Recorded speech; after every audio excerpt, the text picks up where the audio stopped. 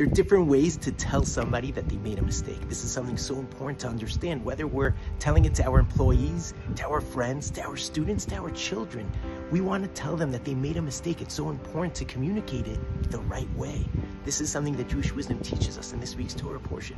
Moshe, the great Jewish leader, gathers the entire Jewish people just a month and a week before he passes away. And he tells them the entire story and history of the last 40 years since they left Egypt and until today.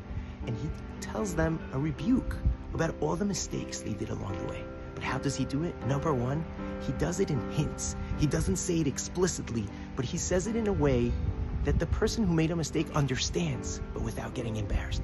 Number two, he does it in a way that builds them up. Not look at the mistakes you made, how could you do it? But rather, you're so great, you're so amazing. You could be doing better.